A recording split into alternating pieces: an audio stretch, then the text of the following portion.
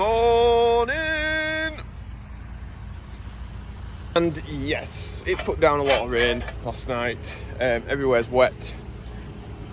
But I think we might have to get some mowing done later today because we really need to get the grass off these fields that we've got it on, because there's a horse festival thing. Horse festival? It's not horse festival. I'm thinking of harvest festival. Oh, horse riding event. I don't know what you call them, but basically that needs getting off, and the grass needs to grow back a little bit so that they can have the little event.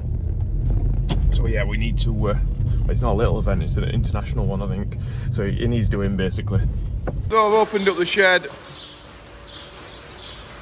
but I'm getting straight off with the cattle. Get the DAF fired up, and away we go.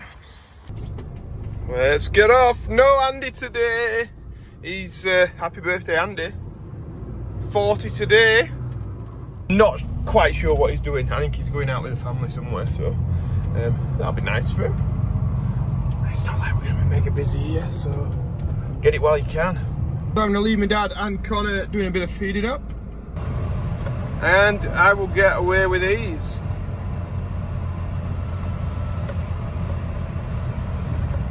Gate will open in time. Well, I'm back in the yard. We've got clouds and a bit of blue sky. Mixers happening, I think. So now I've got back in the yard. We've just got a few of the pens to straw up, so we'll get them done. So it's getting everywhere strawed up now.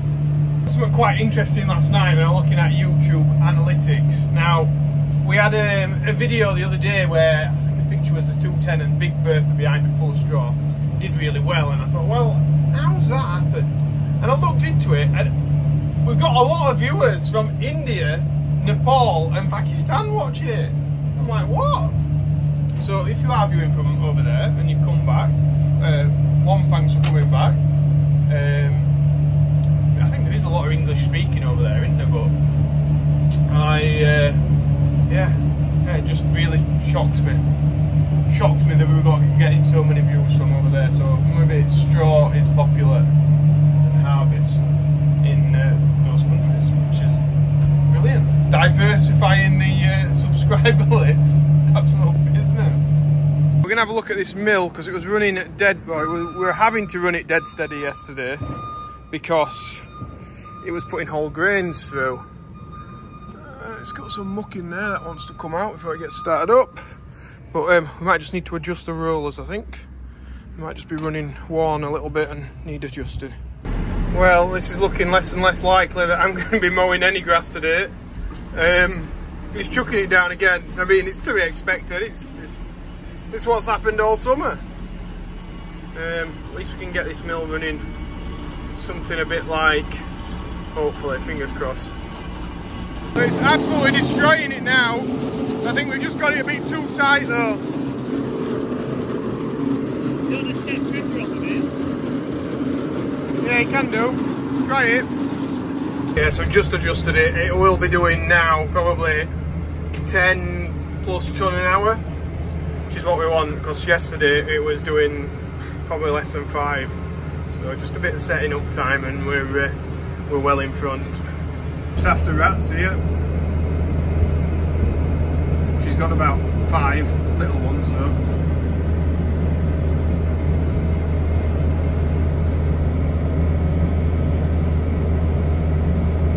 Get a pip.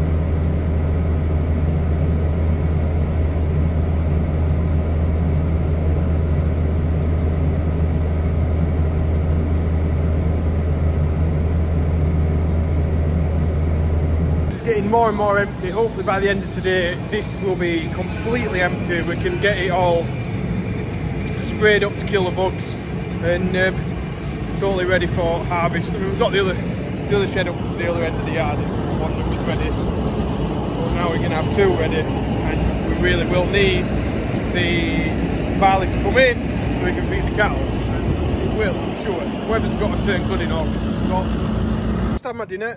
Got the drone out. I think we're going to go and have a look at the maize that we've got over there and just check the wheat and see how laid that is after all this rain. Here we go, drone footage time.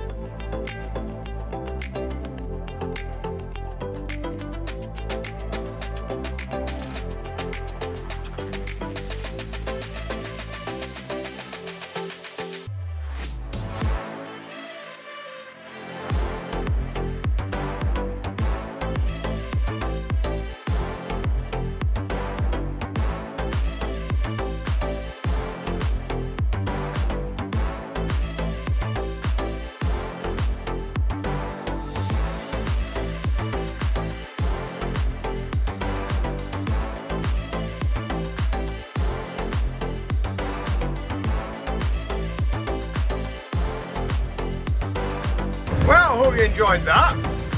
See, we've got a fair bit of laid wheat and maize is looking good. And then I just went and checked up on them too, see what they're up to, cleaning the shed in. But I'm back out here now, giving my hand. Get this tipped in here and push this corn up. Right, so of course we're going to be hopefully doing some mowing in a bit, and I've not got the GPS set up on this. I'm going to give Matt a ring at Ripon Farm, our friendly sales guy who knows how to set these up, and see how we can set this offset mower system up on the GPS. So me and Ben are just getting rid of some wet bales. This is a top bale. It's had all the rain on it. People say, oh, why don't you use hay caps? Well, they don't work in stacks that are wide like that, because the water runs down and in between the bales and you just get every single bale in the stack wet. Ollie's stacks, he has the hay caps, they're all in ones, individuals, about 6-7 high. So the water just runs off and down the sides of the bales and away, whereas with these it'd be running into the stack itself and wouldn't be able to get away and dry off. So only way to really cover it is either one, build a shed over it, that's the best way, or sheet it. But we aren't going to sheet it because it's fairly dangerous. Like, Ben's having a go now at just putting this out. It's not really the way I would have done it, but that's the way he's giving it a go. Kind of smashed it with the bottom tines. Ben, use the bottom tines.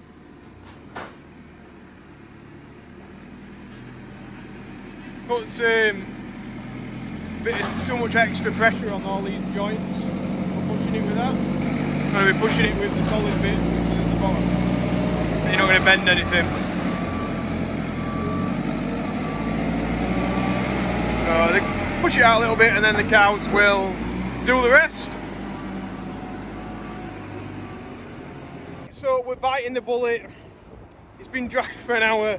We're going to have to get this grass cut and I'm going to head that way. So I think this video might have got a bit long, and we'll get the grass cut in a separate one. So if you have liked today's video, please press the like button, subscribe if you've not already, and yeah, check out the next video. Business, thanks.